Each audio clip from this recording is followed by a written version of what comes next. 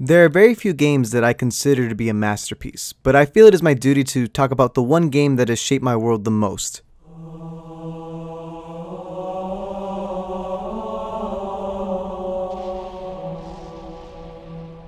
Every aspect of what I enjoy about video games in general can be found in this game. Let's go back in time. I grew up as the youngest of 3 brothers. We were forced to share everything. Our room, our toys, our games, not our clothes because, I was a little too thick for them. But since we shared our consoles, we always ended up sharing more multiplayer games, couch multiplayer games, or online multiplayer games. We didn't have that many one-player campaign-driven games because, we had to share the time in the console. That's why Smash Bros, Mario Kart, Time Splitters, and Call of Duties were a big part of my childhood. But none of these were bigger than Halo 3. Halo 3 came out at the right time, 2007. I was 12 years old, and since Fortnite wasn't a game and Xbox was doing a good job at this point, everybody had Call of Duty 4 and Halo 3. While Call of Duty 4 was dope as hell, Halo just had a lot more to offer. Let me break it down into pieces so you understand. It's the grand finale, well it was supposed to be, the grand finale to an epic adventure starring Master Chief. The different worlds and enemies that you would fight against were well designed, and on heroic or legendary difficulty, it was an actual challenge. But what was great was that you could play the whole game co-op, which, no duh, of course we did. You can read a wiki page summary of the campaign if you want a summary. Just know that Chief has to stop Halo rings from being used to destroy anything and everything. Zombies exist, the Arbiter's your homie, and Sergeant Johnson gets betrayed by the Forge robot. It's epic, and yet completely avoidable. And the game would still be great because everything else this game has to offer is incredible. Just know that this was before the era of microtransactions. So in order to get great skins and armors, you had to play the campaign on Legendary, which means these little guys would kamikaze themselves at you non-stop and one bullet would kill you. In order to get other armor, you had to find these hidden skulls that are just lying there in the middle of nowhere or hidden in these places that only Sherlock Holmes would be able to find them. Thank God for the internet. I remember that in order to get the recon skin, you had to get all achievements.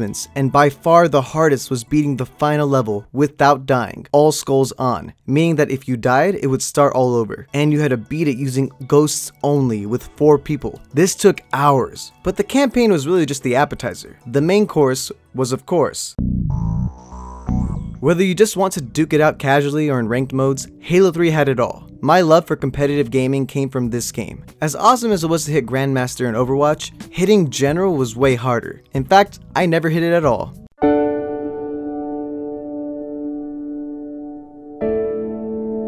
But even the non-ranked game modes were great. Do you want to play 8 players versus 8? You can. It's called Big Team Halo. Do you want to play with only shotguns and snipers? It's called Shoddy Snipers. Is it Halloween? Well, guess what? There's infection game modes. You could even play split screen online. Why don't games still do this? The maps that you play on are iconic and they bring memories to anyone who sees them. I'm just gonna put pictures of maps on for like a couple seconds.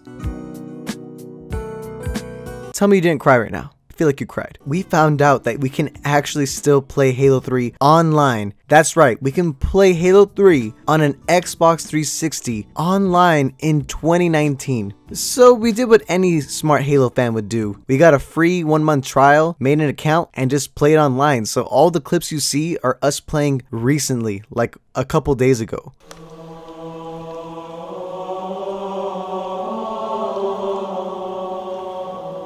This game, it's great. I'm happy. Why is everyone so upset? There was even more fun to be had in the custom games with your friends. Custom games were customizable to the point where you could change almost every aspect of the game. Infection game modes were my favorite. We had a game mode where the zombies were incredibly fast but could die in one shot, or we had this one game mode where the zombies were actually the wardens and everybody was a prisoner trying to escape. There was Duck Hunt where the zombie was a sniper and everyone was trying to, just escape through an obstacle course to the end. And then there was like weird ones like Fat Kid or just these strange infection modes, but in the end they were all unique and all different types of games to play. There was just a lot of imagination and creativity. Red vs. Blue invented a game that was a staple of Halo 3. Griffball. It's fun because you get to use a hammer. And wholesome because you get to kill Griff with it. Over and over again. Exactly. Bungie and its community worked hand in hand, and it was incredible to watch. And all of this was elevated by Halo 3 had one of the best map editors, Forge. Once the new levels Foundry and Sandbox were added, the Skybox was really the limit. I remember making maps all the time. You could make racetracks, you could make maps that are just silly and fun. I managed to make Shipment from Call of Duty 4 a map in Halo. Not to toot my own horn, but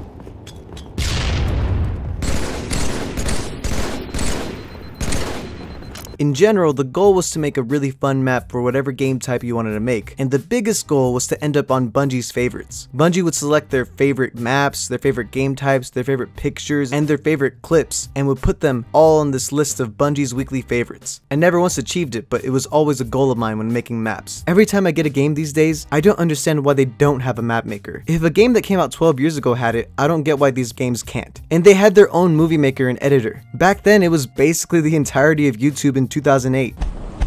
Steven! Stop that right this second! Steven! No!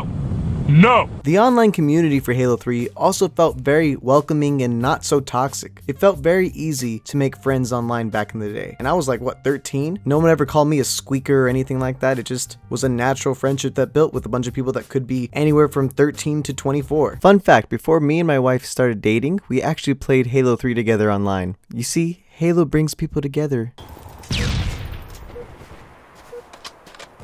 Later on, Halo Reach came out and did improve some aspects but changed multiplayer too drastically, trying to copy Call of Duty to an extent, and after Halo Reach, Bungie left Halo behind. Now 343 has the reins on Halo, and Halo 4 wasn't bad, but made changes that ruined Halo for me. For example, they just made infected people only have energy swords, so you couldn't play Duck Hunt or Fat Kid or any of these fun games anymore. It's like 343 didn't understand why we liked custom games in the first place. I don't know. Halo's franchise, I hope, takes steps back and leans into Halo 3 a bit more, because Halo Infinite could learn that people are itching for some Halo 3 in their life. Why else would people get so excited to play the Master Chief Collection on PC?